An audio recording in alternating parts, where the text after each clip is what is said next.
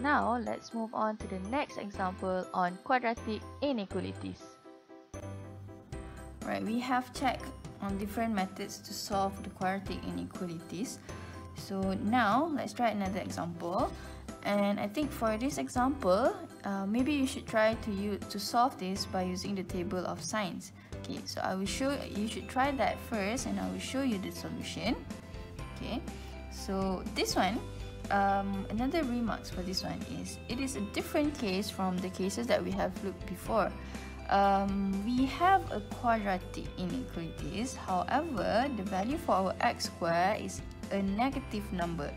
So when we try to solve the inequalities, if possible, we don't want this to be a negative value. So what we have to do is we need to multiply by -1 at both sides of equations. Okay, so multiply -1 at both sides. So after we multiply this equation will be x squared plus 7x, so positive 8 will be -8, and then that will be 0. And another note that you must remember here, that this will be reversed. Okay, the sign must be changed. Why? Because if we multiply by -1 at both sides, we must change the inequality sign. Okay, that is what I have mentioned in the previous slides, okay, when we started the introduction. So you can check that again if you don't remember. So now we will proceed with our method solution. So let x squared plus 7x minus 8 equals to 0. Okay, after we have done that, we try to factorize this. So that will be x plus 8 and x minus 1 equals to 0. So we know that x plus 8 is equals to 0, and we also have x minus 1 equals to 0. Here x will be -8 and x will be 1. So then we will construct our table of signs.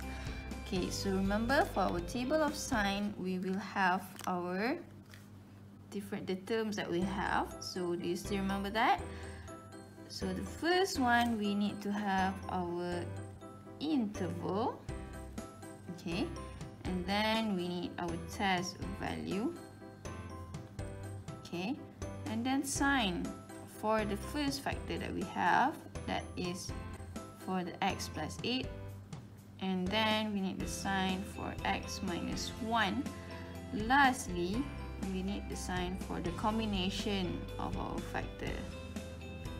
Okay, just like that. Okay, and then try to plot these numbers that we have. So when we have two factor, remember that we will have at least 3 column here. Okay, so 3 parts here.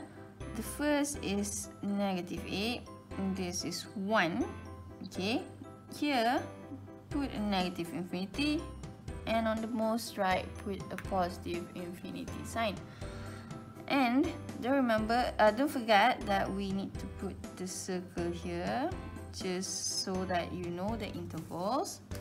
Okay, so that is an open interval, that's why we put an open circle there. Okay, so let's just try to complete this table before we proceed with our solution. So if we have -8 and 1 here, what is the value of our interval? Okay, try to check that first. So the intervals that you need to have are the first one. Okay, the first one is definitely we take the value on the left side. So we have -infinity and -8. So it's an open interval here. Then we have -8 and 1. And lastly, we have 1 and positive infinity. Okay, So test value that is smaller than -8, maybe we can take -9. Between -8 and 1, we can simply take 0. And bigger than 1, we can take number 2. Okay, so -9 plus 8 is negative. -9 minus 1 is also negative. 0 plus 8 is a positive. 0 minus 1 is a negative number. 2 plus 8 is 10, it's a positive. 2 minus 1 is 1, also a positive. So negative, negative is positive. Positive, negative, negative, positive, and positive is a positive value. Okay, so then we need to check for the solution, right? We need to check for the final answer. Either we want to take the positive value or the negative value.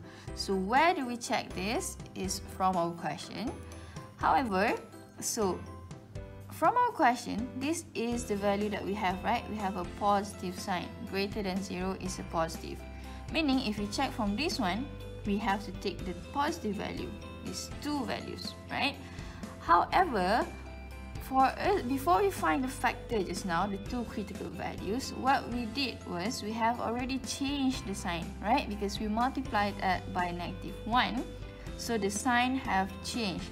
So actually, instead of taking the first line, we are taking this value that you have multiplied by -1. So we must check for the negative sign. Okay, so meaning our final answer will be a negative sign here. That is this one, negative. Okay, we must check for the negative sign. Okay, so final answer, solution set. You are already confident with this now. So x, then we take this interval in between. So that is x is in between -8 and 1, right? So easier way, maybe you want to write down in interval form. Your answer will be, just simply take this interval. So that is -8 and 1. So that is how we solve these quadratic inequalities by using table of signs. Okay, so I hope it's clear for you now. Then after this, we will check another method, another questions. Alright? Now, before we end our lecture for today, so please try to do this question and fill in the answer as a proof of your attendance for today. So I hope that you are able to understand our lecture for today, and I hope that our learning objective is achieved. So please check your understanding and make sure that you don't hesitate to ask around if you have any problems. So see you in the next lecture. Thank you.